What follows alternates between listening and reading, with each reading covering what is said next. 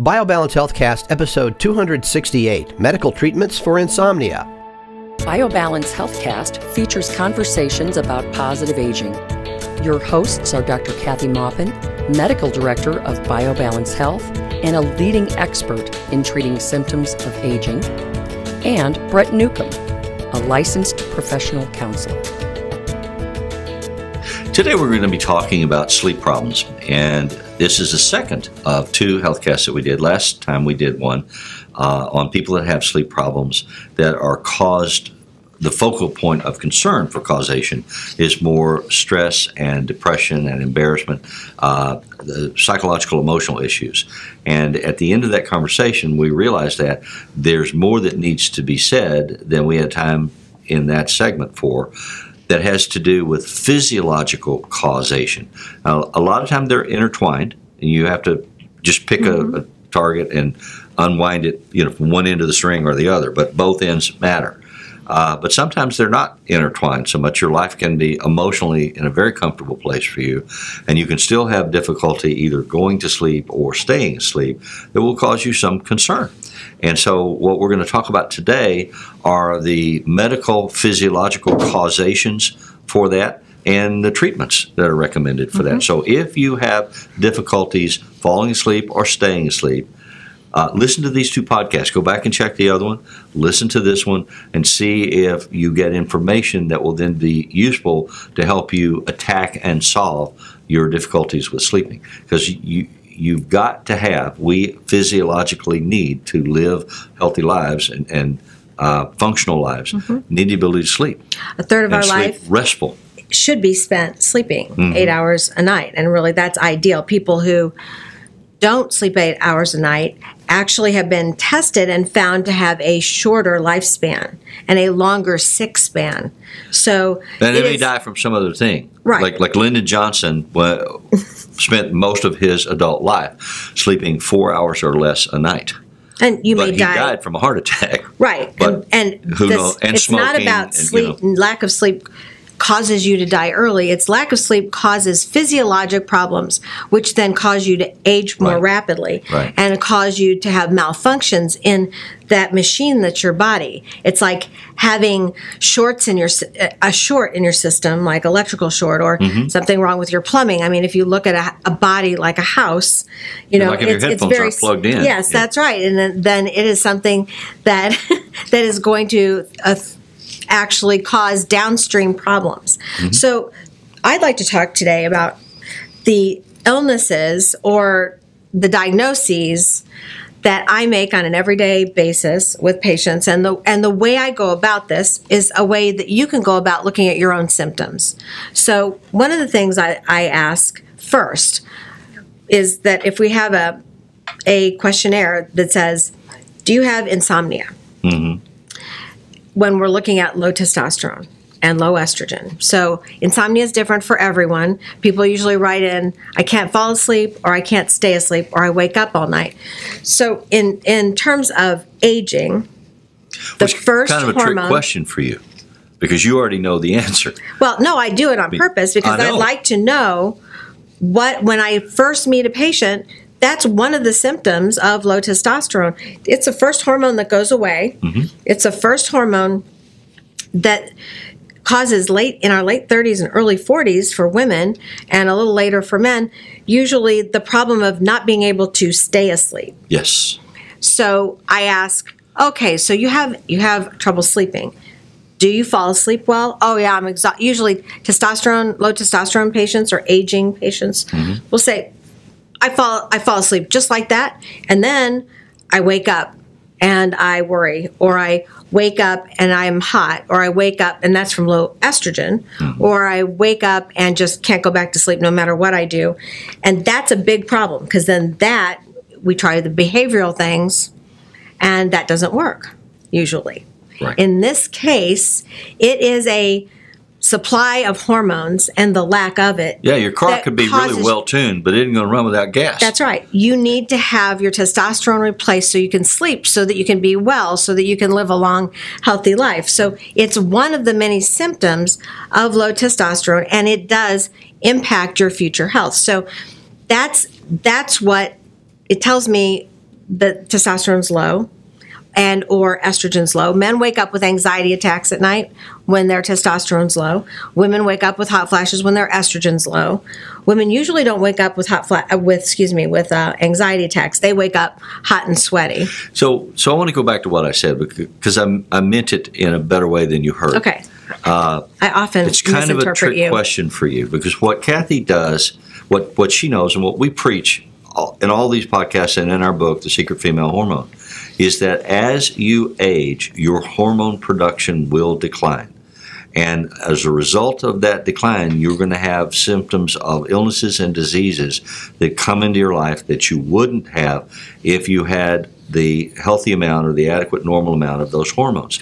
So she knows when people come in, they're of an age where that's likely to be the problem.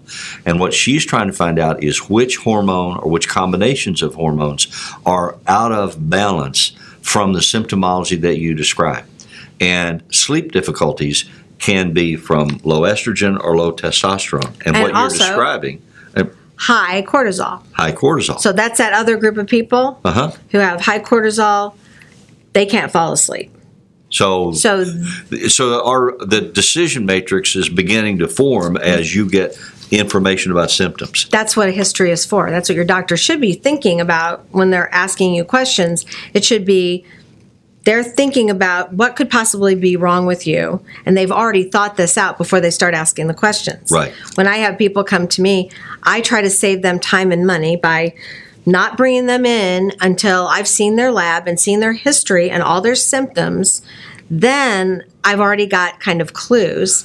So then if I can help them, then I bring them in. If they have no symptoms, then I don't treat everybody. I don't treat everybody. Here, take this. Because that's not the answer. If you can't sleep and your testosterone is normal, then there is something else wrong. And so then we have to walk along that path, and that's usually the primary care doctor's path or the psychiatrist's path, because psychiatrists look at ADD. ADD patients often cannot stay asleep, sometimes can't even go to sleep, because they have not been given enough norepinephrine during the day for their neurotransmitters to work properly. And so they're staying on this. It's kind of like idling your car all the time, but never driving it.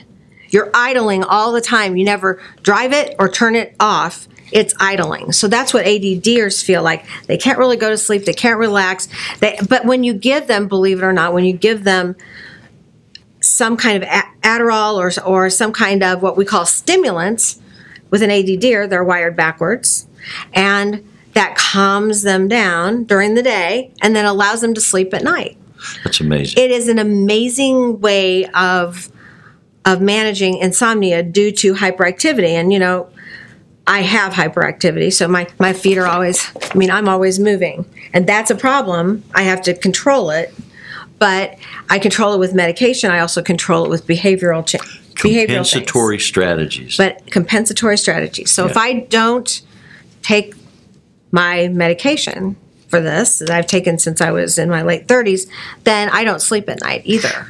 So I'm well aware of this. We both know this. I have a son who's pretty severely ADD, and when he doesn't take his medicine, he's almost like he has echolalia. He makes funny noises randomly. They just come out of him. And he's, like on a Saturday or Sunday, he often doesn't take his medicine. And because it affects his appetite and his ability. So he's making these weird noises. I'm like, Spencer, did you take your medicine today? He's like, how'd you know? Yeah. And, when I'm like fidgeting. Spazzing all over the place. Yeah. Then that's obviously a sign that the ADD should be treated. Yes. If you can't attend to things so that you can do your job, that you can stay on task, that you can sleep. If the issue with sleep is you can't go to sleep and you can't stay asleep, it may very well be ADD or ADHD. Well, you were explaining to me before we sat down to do the podcast about we've been to a convention a month or so ago, and Kathy was saying she had a bunch of notes and memos that she put in a folder somewhere, and now they're lost in a sea of paper somewhere in her office or her home. And she was saying, I need to learn to use my cell phone to take a picture of the notes that matter, because that's always with me and I can find it. That's what we call a compensatory adaptation or compensatory strategy for helping. Because people always hand you these little sticky notes. Here, this is my information. And I'm like, Yeah, where can I put that? Yeah, where can I put that and how will I find it? And so if you were at the convention and you gave her your phone number, it might be beneficial if you'd call her.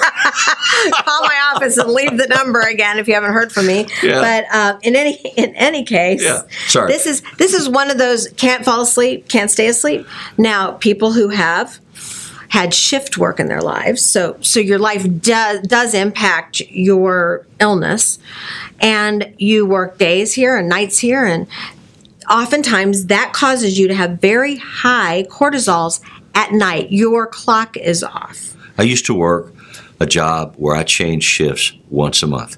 We do mornings. That's better than every other day. We do afternoons for a month, and we do midnights for a month, and we go back to mornings. And every month we'd rotate. And what that does is it gets your cortisol should be highest at 8 a.m. It should be lowest at 3 a.m.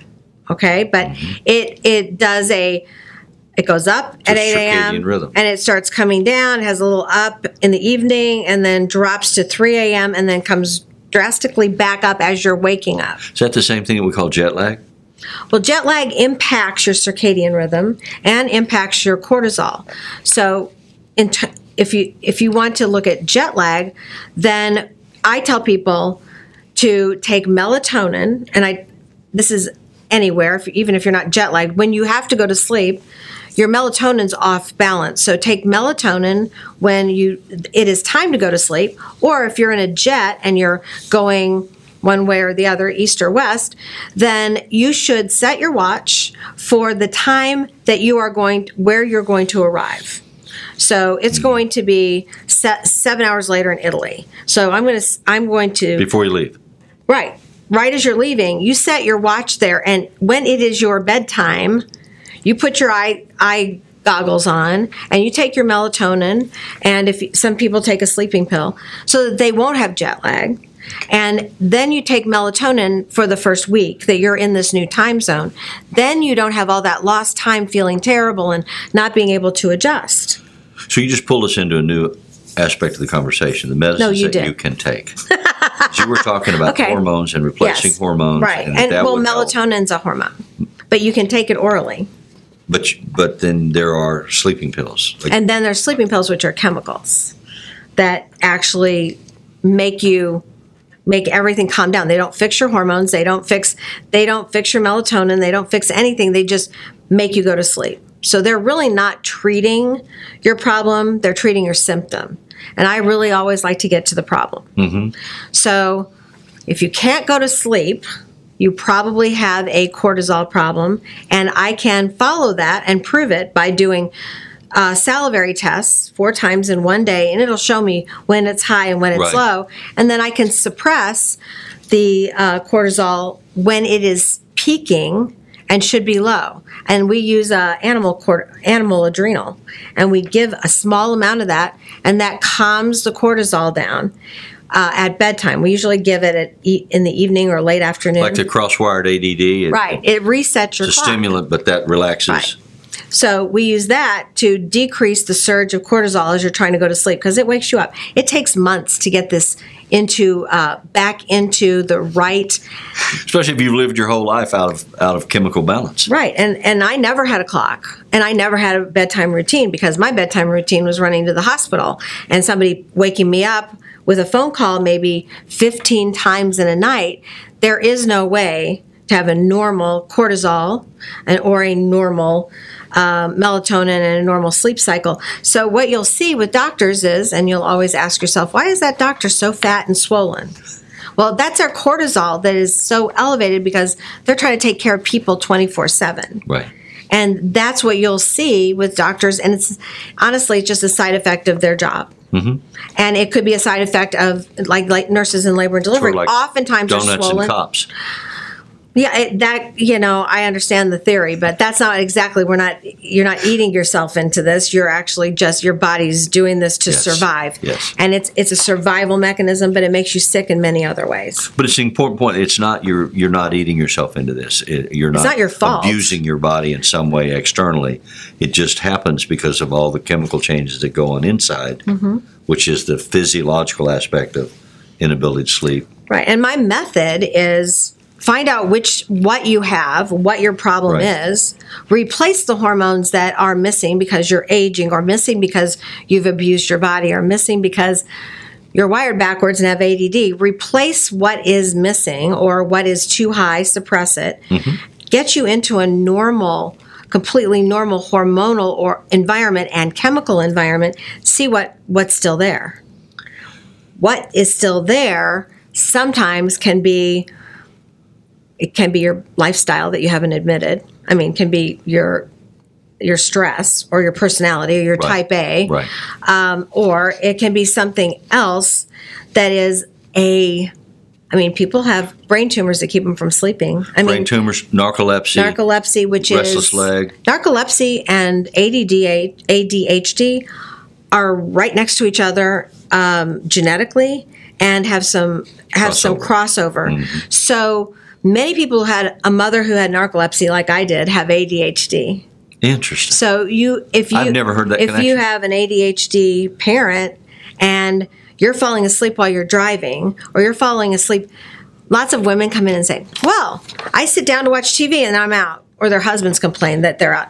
The minute they sit down and stop moving, they go to sleep. Or the worst narcolepsy is where you are talking to someone and you go, my mother had that. Yeah. And it damaged her relationships with people, because then she'd wake up and she'd kind of snort and kind of, as she woke up, she didn't know she'd been asleep, but she'd missed everything. So the message I get is, I'm boring you, or you don't care about me. But it's a chemical imbalance, usually a loss of a neurotransmitter, norepinephrine. So that's why we give what we call uppers or amphetamines. That increases your norepinephrine for people who have narcolepsy and people who have ADHD. So that's the proper treatment for it. It's not something terrible. It's something you're born with, obviously. It's genetic. And we can help that and fix it. But I still think you need to have optimal hormones so that you don't need such a high level of medication to fix this problem. But I look at that when I ask that question when people are talking to me about narcolepsy. Did you have ADHD or narcolepsy in your family? And then we usually track it back to some place in the family that they had an aunt or a parent who had one or the other. And then that's easier for me to treat. I've got something to go after, and then watch them get better. If your patient is the adult child of an alcoholic, they are unlikely to know, because alcoholic families typically don't have that information spread among the family. They don't pay attention, you mean? They don't see their mother falling asleep during a conversation? They may not, because you're trained as a child in that environment not to see what you see, not to know what you know, not to feel what you feel. This is normal. Then you need to find your non-alcoholic family members to tell you what's going on. And that's the only, if there is anybody. If there is anybody. Then you need to know, family history is very important, and it will be important until we can do a complete genetic workup on every human being. And that's coming. And know exactly what your genes are. After that, family history is not going to be important, because we know what you are. Right. We don't care about what your parents are. If you got the good gene from both parents, and you're not going to get the disease they had with the bad genes. So we will be able to track this. This has not happened yet, but every time I read the Journal of Endocrinology and Metabolism, every time I read it, there's more genetic, this locus and this is close to this, and it's no longer hormones. It's the genetics that cause you to have the hormones and the hormonal makeup that you have when you're young. As you age, things change. And the way we age is also genetic. Right. So we'll be able to find that out. But for now, we need to know family history. Mm-hmm. And you should be armed with that when you go in to see your doctor about sleep. One of the things I didn't discuss, and many people have already been evaluated for it, is sleep apnea. And in general, sleep apnea patients are larger or obese. They have very large necks. They are short necks, so that when they lie back, a lot of pressure is put on their trachea, and they can't breathe. So they breathe through a smaller hole. So they start snoring, and then decrease the oxygen, increase the carbon dioxide, and they stop breathing. And if you've ever been married to somebody who has this, you end up sleeping with your hand on their back, making sure in your sleep that they're still breathing all night. So and it's part very of you is upset. not sleeping well. Right, you're not sleeping because you're in between snoring and snorting, and sometimes they even have, because of the carbon dioxide buildup, they even have nightmares and night terrors because they're hypoxic, and that makes your brain go a little bit crazy. So you wake up in fear. So it makes sleep not very much fun. So is that why people use like CPAP? CPAP. I was going to say BiPAP, but it's CPAP. So there's a couple things you can do if you have that. There's 3 things that can keep you awake at night that they can diagnose with a sleep study. And sleep studies are getting easier and easier. They're doing them so you can do them in your own home. Oh, wow. I did them to find out restless leg syndrome, but that goes along with ADD as well. So that's kind of Is that a neurological? Yeah, it's a neurologic, but it's central. It's in your brain. It's not in your legs. Yeah. So it's tied into ADHD, but you can get it diagnosed by having a sleep study and seeing how many times you wake up because you're moving. So narcolepsy, ADHD, and restless leg are all in the same genetic area, and cross over how you show or how your body has symptoms is dependent on many other things that are using your genes as the basis, but what you do can impact which symptom you end up with, or if you end up with all of them. But the sleep apnea is also diagnosed at this same test. You can have it treated in 2 ways. One, you will need a CPAP machine, which you have to carry with you and use every night, and it requires a mask. It's a forced air delivery. It blows your throat open. Right, and so the minute you stop breathing, it breathes for you and keeps a lot of oxygen in there. And many people are relieved and feel so much better when they are using this. But some people know that they aren't going to be able to use a machine like this, and they have a very large glottis. That's that little punching bag that hangs down in the back of your throat. So some ENTs, not everyone, will shave the glottis, because if you're lying like shave this, it like to narrow it, or shave it to make it shorter and smaller. Yep. You still need it to prevent choking on things. Right. But it doesn't. They make it small enough so it doesn't fall back over your opening. Yeah. And that sometimes is part of the issue. Weight loss is another part of the issue. Sometimes if you lose 10 to 20 to 50 pounds, you don't have sleep apnea anymore because you don't have this choking if you lie on your back. Yeah. So this is not a simple subject. This is something multiple different doctors may have to look at. A neurologist is the doctor that does the sleep studies, or a pulmonologist. They share this kind of a specialty. Yeah. So you go to a sleep center, and those are the types of doctors that are there that will talk to you about whether you have anything or whether you have nothing, and you're not sleeping for a different reason. That usually ends up coming to me. They come to me because then it's hormonal, and it's lack of melatonin, lack of testosterone, lack of estrogen, too much cortisol, and lack of MSH, which is melanin stimulating hormone, and it's also from the pituitary. So we start with the least severe, least disruptive interventions, and work our way up the food which is chain behavioral until we get things solved. Right, behavioral, and then talk to a doctor who's primary care. They're really good at this. Don't go to a doctor who just says, "Here, take this pain or sleep medicine." Right. That isn't going to help you. There's something going on that needs to be addressed. And why would you treat sleep when you know there's a source of the problem? Why would you treat it with just a pill, except that it's easy? But you're not going to feel good when you wake up from taking a pill to go to sleep. Granted, you may need some specific medication, like clonazepam is a medication we use for restless legs for some people. Some people don't need it. Some people don't care if they have restless legs. So you can wear... what are the bands? Fitbit, and you can tell whether you wake up all night with restless legs. It'll track your sleep cycles and your not your circadian rhythm, but your brainwaves, alpha, delta, theta. Yeah, so it's going to interpret into that. Right.